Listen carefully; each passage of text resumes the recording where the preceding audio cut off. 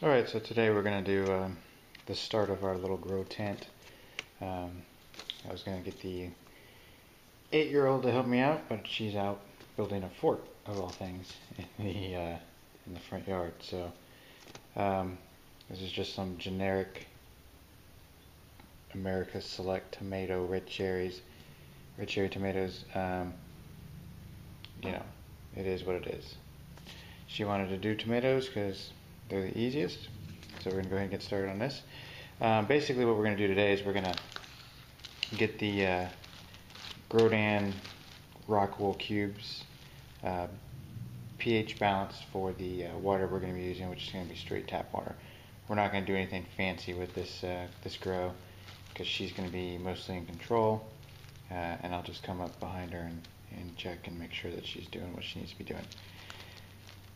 So basically, we're going to go ahead and put these in water, and we'll go ahead and do that now. I'm going to let these soak for, maybe an hour or two. Most people recommend 24 hours. I don't think that's necessary.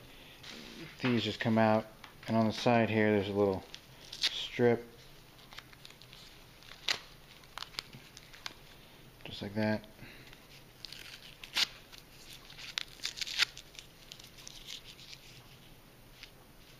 And I'm just going to drop it right in, and you'll see that it's going to sink. And I'm going to do 2 of them.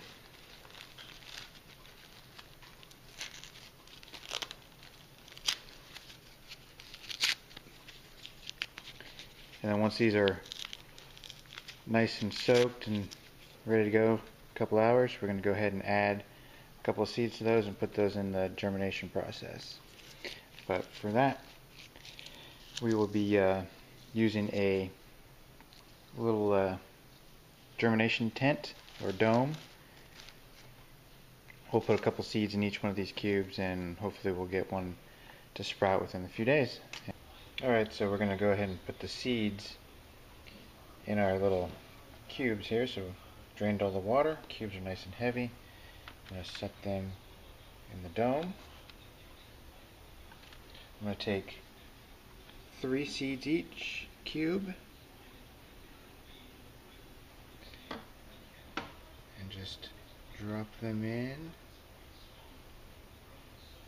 1 more. Okay. Kind of pinch the top there. 3 more seeds. Go into the other one.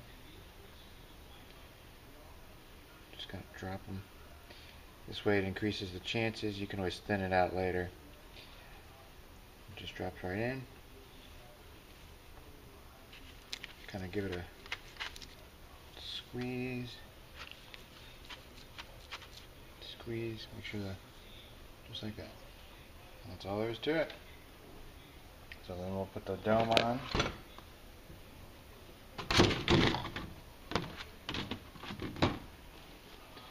This one's got vents on the top, which is good. We're going to go ahead and make sure that those cubes stay wet at all times. So to do that, I'm going to actually close these vents, and I'll check them daily, if not twice a day, and mist them when need be. You can also add water to this, which I may do, to the bottom of this, and it'll keep the dome nice and humid. But really, a high humidity right now is what you want.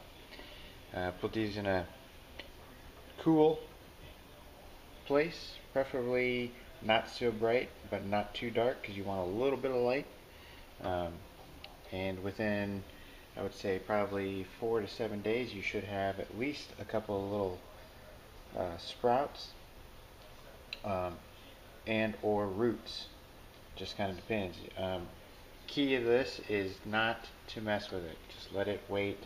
If after 2 weeks nothing shows up, 10 to 14 days, you can probably go ahead and count that those seeds were some bad seeds. Now these seeds that I'm using don't have a date on them, but I know that we've had this pack of seeds probably a good 3 or 4 years. So these may be duds, but chances of that happening are pretty slim. Alright, so the other day we put some seeds, some little tomato seeds in their rockwool cubes, and as you can see, one has not sprouted and they're still wet. and it's been about 7 days, and then 2 of the seeds, of the 3 that I put in this rockwool cube, have sprouted. And as you'll notice, take the lid off here, as you can probably see, they're very lanky, and that is because there was no light put on them. I was out of town and doing other things, other projects, and then all of a sudden, bam, these things shot up like a rocket. Lanky stems means they are searching for light. They are looking for light. Realistically, these will probably never really get that strong because I waited too long to put light on them. So what I'm going to do is I'm going to go ahead and start these, but at the same time I'm going to go ahead and get a different batch going in a different rockwool cube. I'm going to transplant these within the next couple of days, get them in some light, see how they do. Because if I blow on those, they're just shaking like crazy. So that means they're going to have a weak main stem, and that's not what I want. I want something beefy. So we're going to go ahead and play with these a little bit, maybe put them outside and do something new. This time I'll have to keep an eye on it.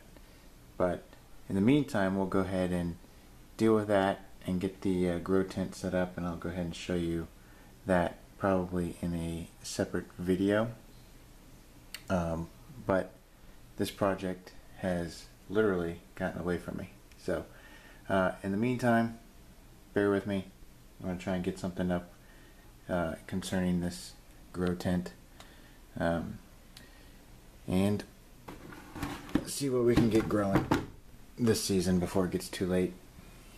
Alright, till next time.